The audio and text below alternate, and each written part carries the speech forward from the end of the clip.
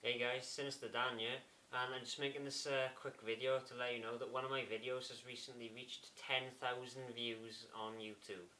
The video is the Hugh Ron Does Christmas special of all videos, and I just want to thank everyone for enjoying that video and helping me get 10,000 views really. And of course I want to thank Mini War Gaming as well because they helped me get me noticed and whatnot. But yeah, so 10,000 views on my first video to reach that.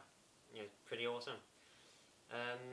Yeah, I will be posting a few videos now over the next week or two. But about because I've started playing War Machine. I know I said I was gonna do fantasy.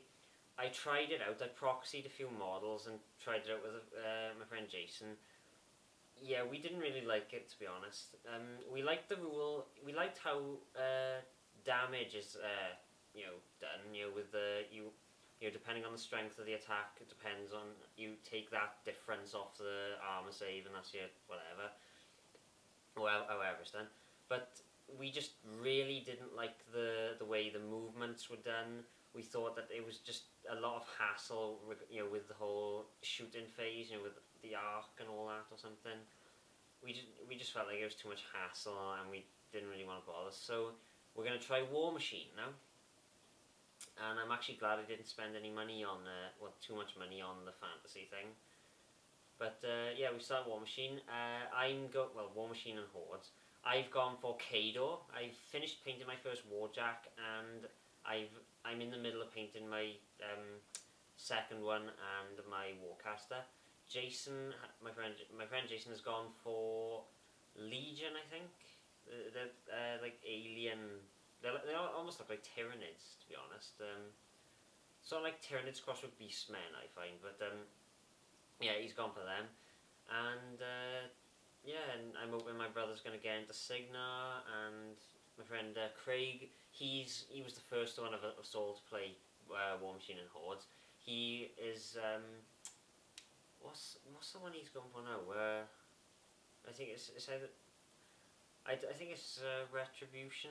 I don't know. Still, I keep forgetting the name of these because it's not It's the ones that are all on the website. They're all like white and kind of pale bluish and whatnot, and they look quite big and whatnot.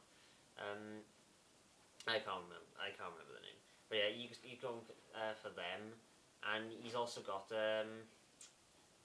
what's the one now? I think he also has the werewolves on Hordes. I don't know what they're called, but anyway. Yeah, so I'm going to be posting up a few videos now and again of my progress with the War Machine. I doubt I'll be doing battle reports because I don't really like making battle reports. They're not really that fun, to be honest. I mean, yeah, most people like watching them and making them, but I'd rather enjoy the game than make a battle report. But yeah, for those of you who don't know, because I haven't posted on YouTube yet, the latest Hugh Ron Does, episode 7, is up on the Hugh Ron Does website and miniwargaming.com. I won't be uploading it to YouTube until Friday, so if you want to get a first look at it, go to the website. The link to the website is on my dashboard, or my home page, my channel page. You'll find a link to it on there. And yeah, well, oh yeah, and I probably should mention a special guest is in it as well. I have another guest voice on it, so yeah, go check it out. Or you can just wait for it to come on YouTube. But